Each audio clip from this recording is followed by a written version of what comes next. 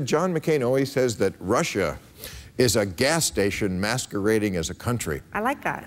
You do? Because I read this week in the paper. Citizens for Tax Justice pointed out that American companies have $94 billion in profits in Bermuda, which is interesting because the GDP of Bermuda is $6 billion.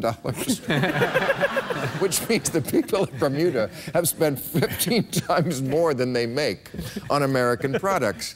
I think Bermuda is a tax loophole masquerading as a country. I don't disagree. I mean, what do you think we should do about that $94 billion that's parked over there not getting taxed? Every once in a while, every once in a while you see a presidential candidate come out and say, well, I have this Repatriation Act that basically we're going to lower corporate tax rates and all this money will come flowing back.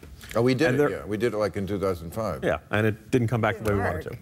No. What level of tax rates are low enough to bring it back? In other words, is there a level in which you'd say, okay, I'd be willing to bring it down to get that money back into the United States? Well, when they did it back in, I think it was 2005, I may have the year wrong, but it was incredibly low.